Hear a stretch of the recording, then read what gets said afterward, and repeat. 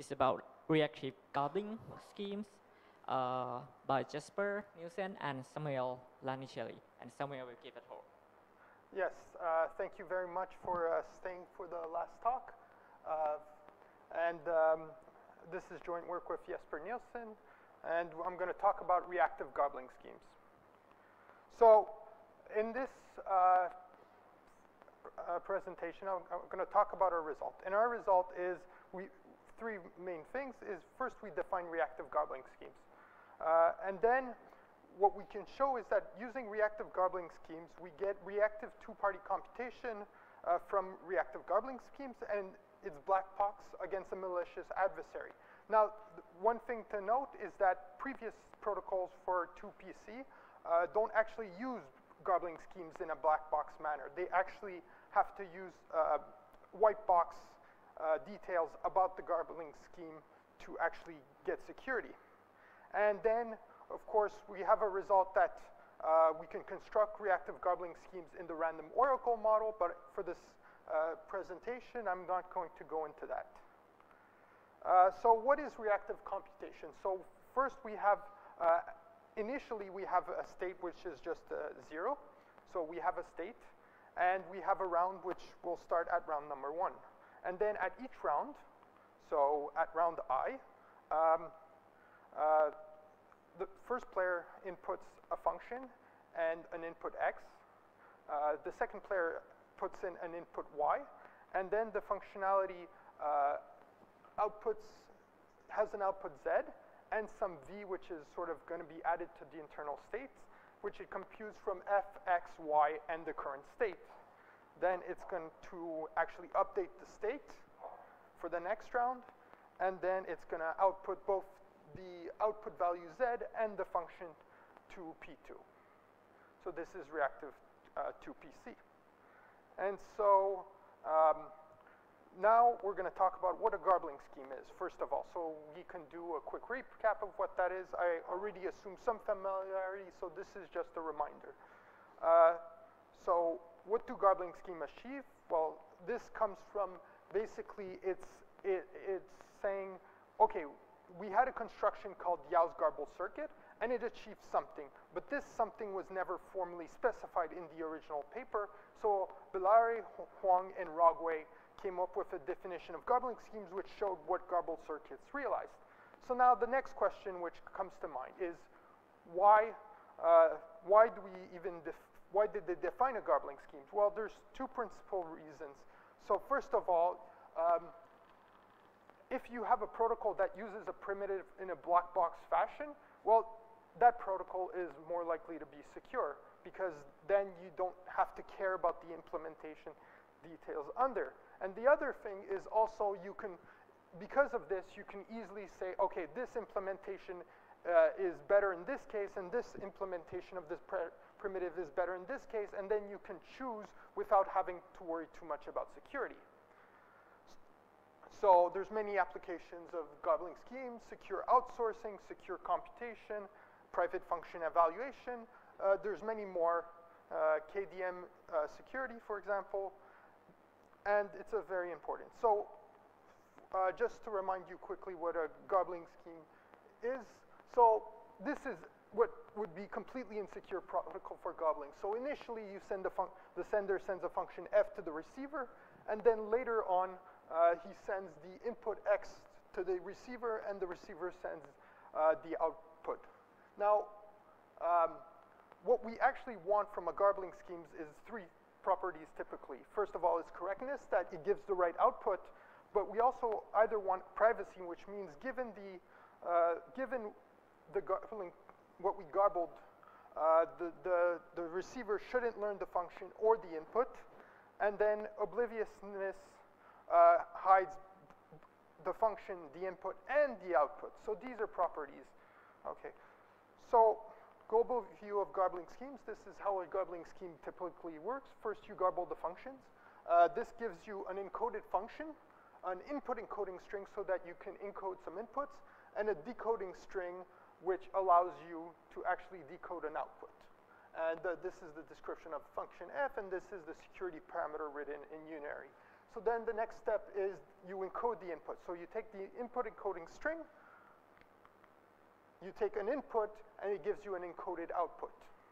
Then the next step is blind evaluation, where, for example, the second player can take the encoded function and the encoded input and produce the encoded output. And then finally, you can extract the output using the decoding string and the encoded output. So this hides the output, this hides the input, and this hides the function. So why did we define reactive garbling scheme? Well, there's certain things that reactive garbling schemes can't do. First of all, as you saw in the previous diagram, there's no partial input and output defined. And sometimes it's useful, for example, in secure outsourcing, to be able to provide partial input. You can't assemble garbled functions together, so you might want to garble one function and then another and decide, oh, I want to apply F and then G, or vice versa. For example, in signal processing, you might want to do a certain amount of operations in certain orders depending on the data. And you can't do black box constructions of 2PC from garbling schemes. This is something that was one of the original goals that Rogway wanted to do, that we build things black box from garbling schemes, but we can't. There are certain details that, something that was missing, and reactive garbling scheme give that. And then we also want to reuse encoded outputs, so we can get an encoded output and then feed it into another garbled function. So this is what reactive garbling schemes allow us to do that garbling schemes can't. So how do we actually get a reactive garbling scheme? So basically what we do is we take garbling scheme and sort of expand the definition. So we're going to do a couple of things. First of all, we'll vectorize. So this means that instead of having one input, we'll have a vector of inputs. And the same thing for outputs, we'll have a vector of outputs. Then we'll have output encoding strings, so ways that we can say how outputs are actually encoded. And this will allow us to do things.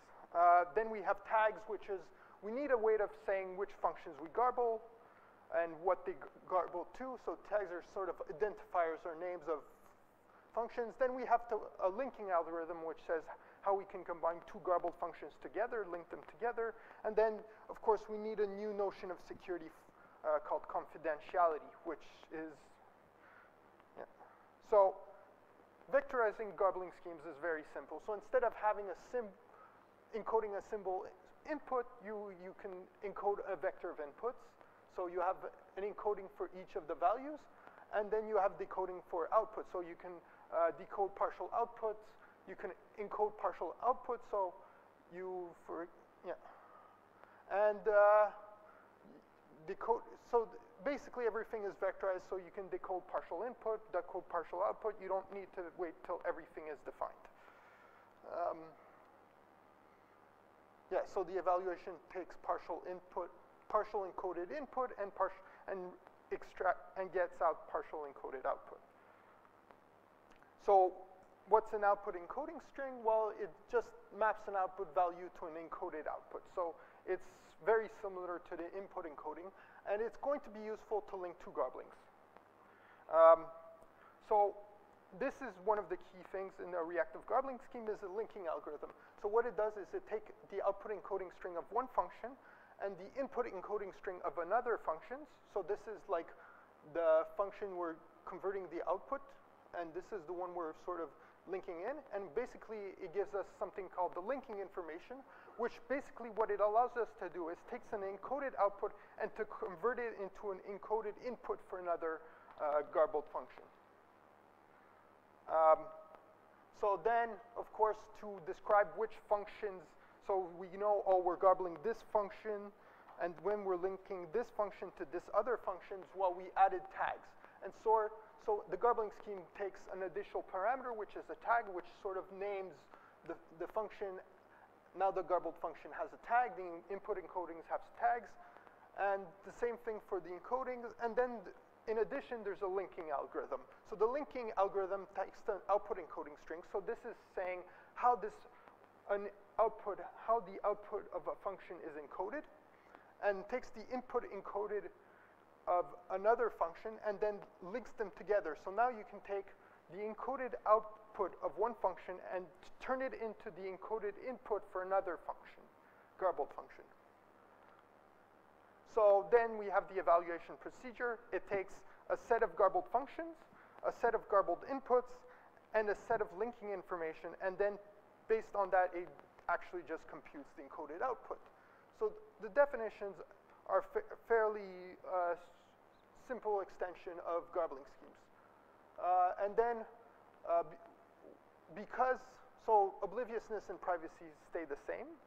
So you basically either hide the function or the output, or you just hide the function and the input, but then you have to worry about confidentiality. We extended basically some outputs that are encoded. You can only learn what their value is if you have a decoding for that partial output. And this allows us, this notion of confidentiality is actually, implies both obliviousness and privacy. Because if you have no decoding information whatsoever, then you're back to obliviousness. And if you have all the decoding information, then you get back privacy. So this implies this and this. So toy example, just to see how it kind of looks like. Well, you could garble F and garble G. So just you end up with two garblings. Then you can link G to F. So this is all it's doing. It's basically linking, so it looks really nice. And then you can provide encoded input, and then you can decode the output, and basically you end up with something that looks like this. So visually, it's very nice. So what are the applications of reactive garbling schemes? Well, you have reactive two-party computation. It's a black box, so it only relies on reactive garbling schemes and not on its implementations. And it's going to use the watch list. And we also have Lindel's cheater detection. So this was a technique that Lindell used to reduce the number of circuits you need to communicate by having a phase where the second player, if he learns that the first player cheated, he's able to extract his input. And we can model this using reactive garbling schemes. And again, it's in a black box fashion. And then we can also look at mini Lego as a type of reactive garbling schemes. Because mini Lego sort of, this soldering is actually, in our language, is actually this linking garbled functions together. So I'm going to actually go in a little bit more detail about how you can realize the reactive two-party computation. So the idea is we're going to have a watch list set up. So the idea is that we're going to have many garbled circuits, and we're going to use half to verify that the first player is acting honestly. So this is basically making sure, okay, he's garbling the right function. And then we're going to use the other half for evaluation. And the way we're going to do this is we're going to evaluate all of them in parallel, and then the second player is going to evaluate them and then take the majority output as the result. The key is that what we need to do is get the majority have the correct output, therefore you get the correct output. Unfortunately, usually there's two main security issues that we have to worry about when we're doing two PC protocols. The first one is input consistency of the first player. So one thing that you can have is when you have all these evaluations that are taking place in parallel. But it might be that the player P1 who garbled the circuits is sending different inputs to each one. So you need a way to verify that he's using the same input. And the second thing is the selective failure problem. And this one is the problem that depending on the input of the second player, the protocol might abort or not. And this is a problem that we have to prevent, otherwise it leaks one bit of information. So how we enforce input consistency? Well, we're going to use a special verification function. And the verification function, this is for the forcing that the first player uses consistent input, is that the function is going to take the input of the first player, as well as a mask for the first player. This is going to be used to hide his input. And it's going to take a universal hash function from the second player. And the idea is that this value, if the first player tries to use different x and x prime, this value is going to differ between the different evaluations, and the second player is going to be able to abort if the first player uses inconsistent output because of this property is that if x is different than x prime, then it's unlikely that the first player chooses an x prime such that this equation holds. So this is sort of going to do this. So how are we going to do this using linking? Well, it's very simple. First, we're just going to garble the verification function. He's going to send input x and k. The first player is going to send input x and k to the v. This is, of course, going to be encoded. The second player is going to choose g at random and going to send into the function. Now, he's going to get the output, and this is going to ensure that if for all the parallel evaluations they're the same, then except with negligible probability, then he used consistent input. And then we're going to actually link this function to the function we want to evaluate, and this ensures that we end up with an encoded input that's consistent for the sender. And to verify that this is all done, it's going to be enforced by the watch list. So it's very nice imagery. Now, selective failure attacks. Now, how do we prevent? So we want to avoid that whatever or not the P2 aborts depends on his input. So how are we going to do this? Well, the idea is that we're going to garble an identity function. So this is going to, and the P2 is actually going to choose a random input. And so this is going to be uncorrelated with his actual input at this stage. So this is random. And then what we're going to do is we're going to actually use privacy amplification. So the P2 is actually going to select a function h such that h of y prime is actually equal to y. So in this way, he's going to use privacy amplification to hide his actual output, and so that even if there is an attempt at a selective failure attack, well, the probability that it's going to abort is going to be independent of the receiver's output because we do this. And then, of course, we just link everything together. So then this creates an encoded y prime, which because of the linking gets fed to the hash functions, and it gives an encoded output y. And then this is fed to the functions we actually want to evaluate. So just this linking allows us to prevent selective failure attacks. And both of these things, input consistency and preventing selective failure attacks, have previously been done by using white box modifications. And it's most likely that it depends intrinsically on the properties of the garbled circuits. And you have to be careful because depending on your instantiation, it might not work. So if you have a reactive garbling scheme, our protocol works. And in summary, we extend garbling schemes, and then we can securely realize reactive 2PC from reactive garbling schemes in a black box manner, and we actually have an instantiation. Thank you for listening. Thank you for staying for the last talk, and I'm happy to take any questions. Thank you.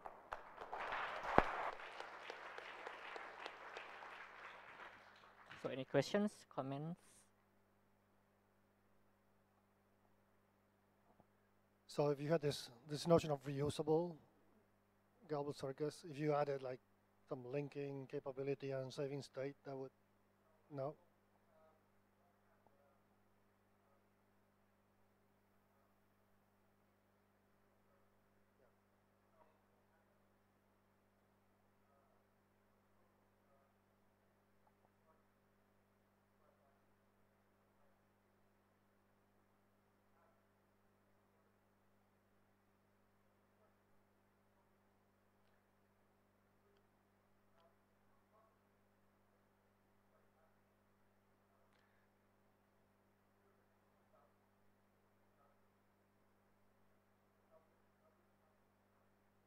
Yeah, pass state to the next evaluation.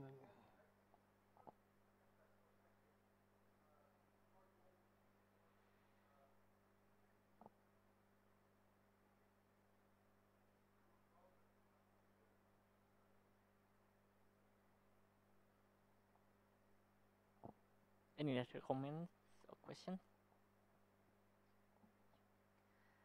I have very basic question. Sorry if it is known by everyone. Why do you need to hide a function f?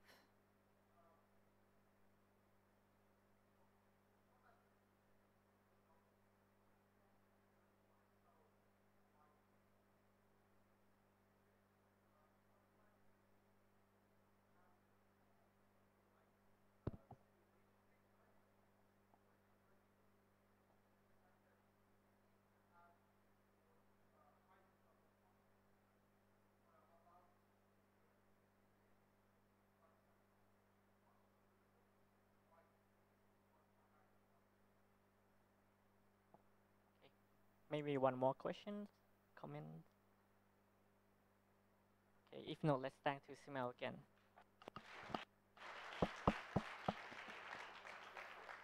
So that's the end of the session and the conference. Maybe he will have some word, maybe?